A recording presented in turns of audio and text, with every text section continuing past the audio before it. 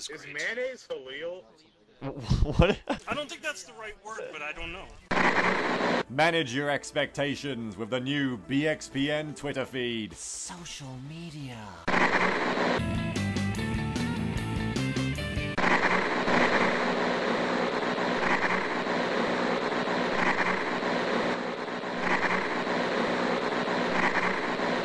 Are you picking this up? Good. What we're about to embark on is going to be a new experience for both of us. This is a playthrough of XCOM using Firaxis' excellent Enemy Within expansion and the incredible fan-made modification Long War.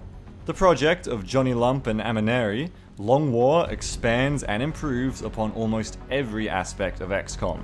And after defeating Ironman Impossible on my own time over a year ago, it was Long War that breathed unbelievable new life into the game I'd beaten.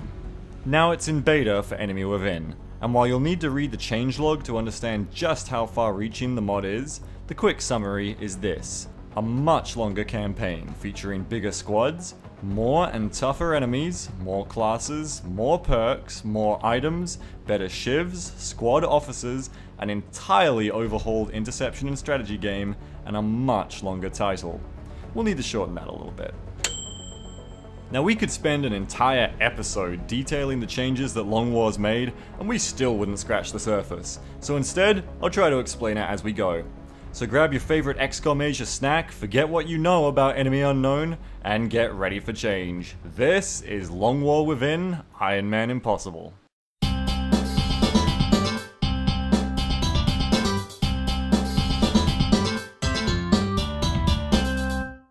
So, welcome to another Ironman Impossible campaign, where the strategy's made up and the meld doesn't matter. I'm your host Beagle, come on down, let's save Earth. Second wave, don't worry about it. Long War features some new options, but the only one I enable is strict screening. By default, Long War randomizes its rookie stats, and this option simply keeps them the same, like vanilla. Ironman Impossible is the difficulty, scripted DLCs, Slingshot and Portent are both disabled, and with Asia my birthplace and my battleground, it's time to head for China and see who's waiting for us. We've picked up a local broadcast indicating alien activity within a major metropolitan area. We should get down there and eliminate any hostiles.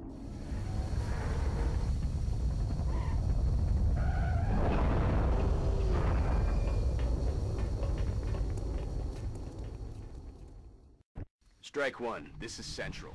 You are free No to engage all f***ing way. hostile contacts. Season 1 MVP Soylent Green is not only in the campaign, he's literally the first soldier the game selected on the start. How do you think Soylent fans are going to respond to Soylent's return, Soylent?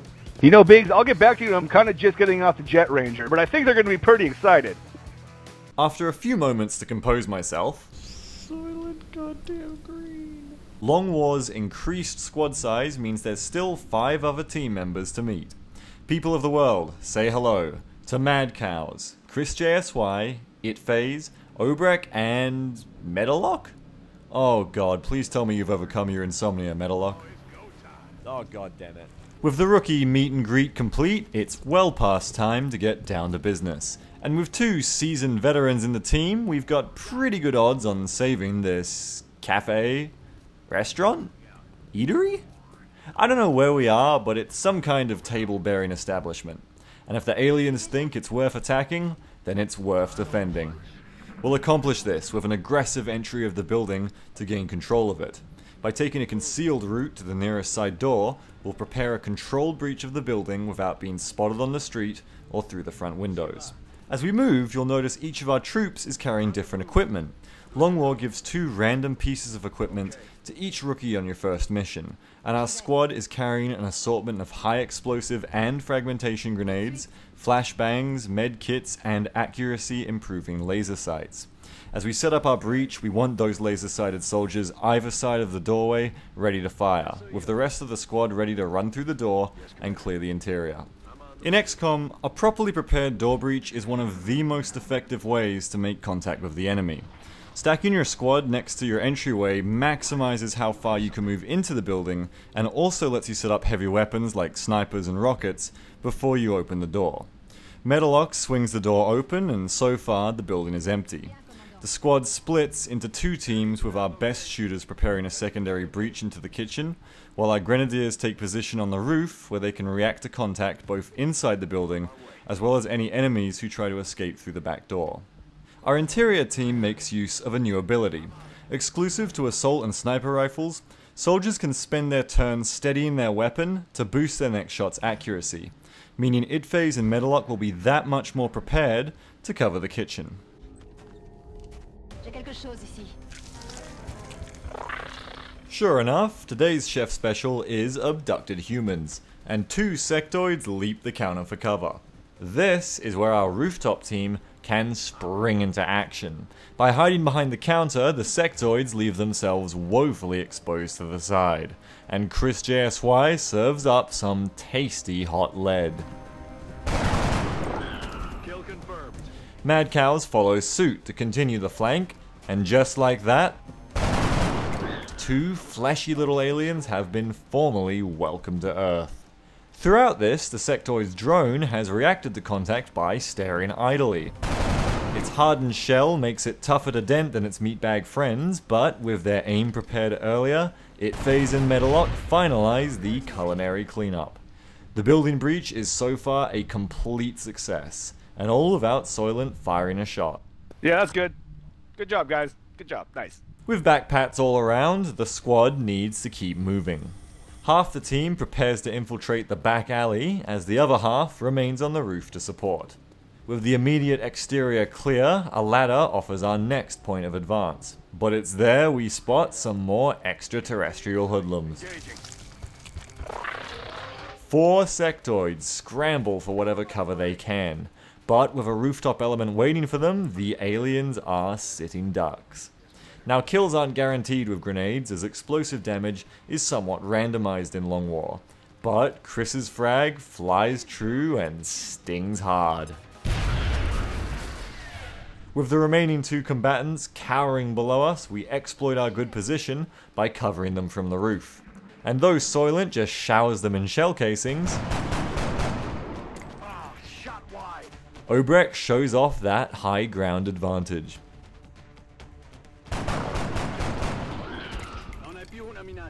With only 1 sectoid left now and our entire squad ready, the rooftop firing line has only got nastier, and the poor little guy tries running for help.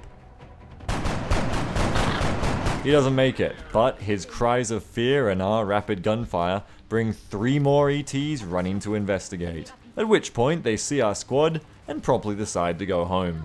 But with 2 of them caught in the open, there's no flights home for these sectoids. Obrecht mercilessly guns down the first fleeing alien, and Idphase rattles off a burst into the second. But ET's still standing, and it's finally Soylent's time to shine.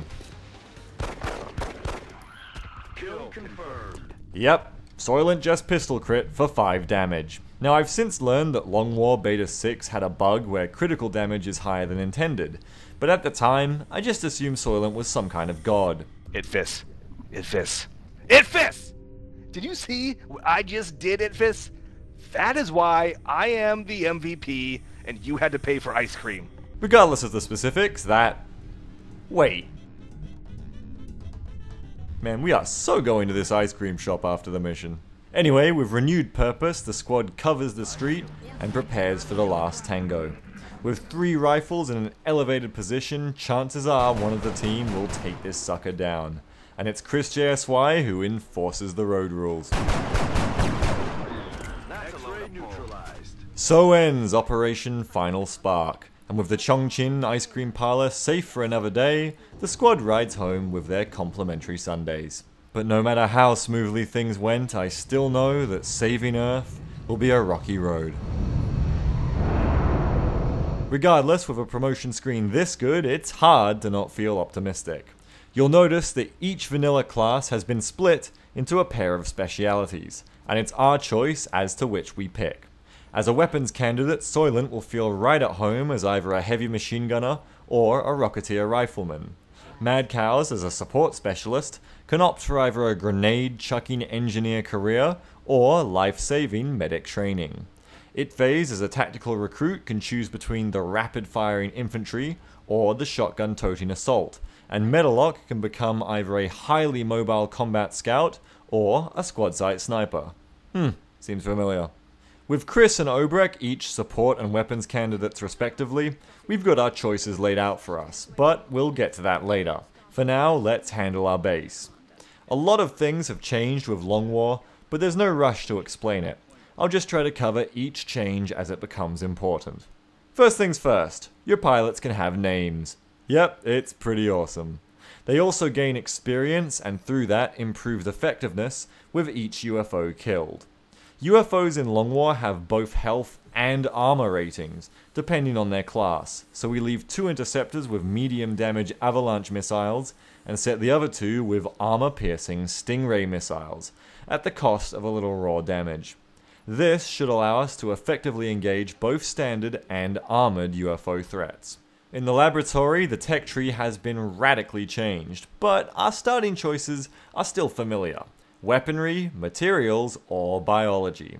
Now, I do have a long-term research plan, but for now, I'm just a huge fan of scopes, so alien weaponry is the first tick on the clipboard. In engineering, I immediately begin work on the immediately available basic Shiv, and an expanded Shiv ammo drum to go with it. I also immediately begin work on 2 shiny new satellites. There's a reason I'm not waiting to build them, but there's already a lot to comprehend here, and I don't want to drown you guys in base management on your first day, so I'll explain that when the time is right. For now, we need only begin our excavations, and our first round of base work is done. And with that, let's check out the barracks. Yep, good, oh my goodness. Well, I guess I could only avoid the alien fighting draft for so long. And with my personal inclusion on the front lines, I'm sure to... Look, I'm pretty good, but with Dyslexi's inclusion, I am totally outclassed. The only thing that could make this better is if... Oh my god. So here's a joke for you longtime fans.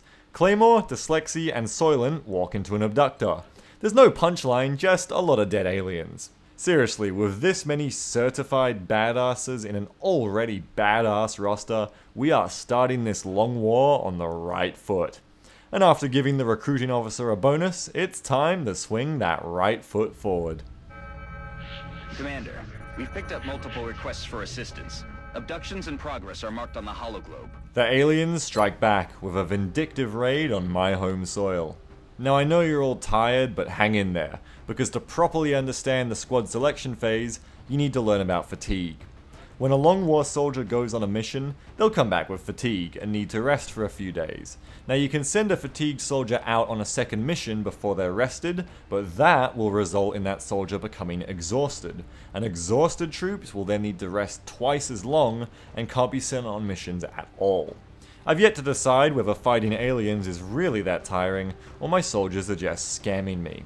It's only been a few days, so all of our Mission 1 team is fatigued. But with Soylent and It Phase only a few hours off being ready, I choose to delay the mission until they're good to go.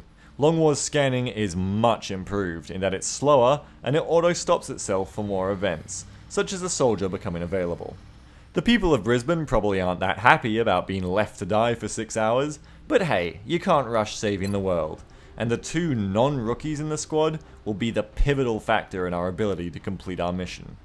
With a machine gun in Soylent's hands, I can only pray the SMZ will rise again, and It Phase backs him up as our first infantryman. They each run high-capacity magazines on their weapons. These extended mags are going to give them extra shots before they need to reload, which is important for the machine gun's rapid rate of suppression and the infantryman's rapid rate of fire. With a mix of fragmentation, high explosive, and stun grenades across the rest of the team, we are ready for action.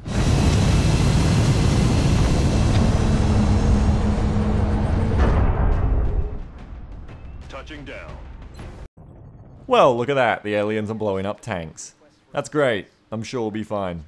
Join us next time on the hunt for anti-tank sectoids when we begin Operation Silent Ring. Until then, have a good one.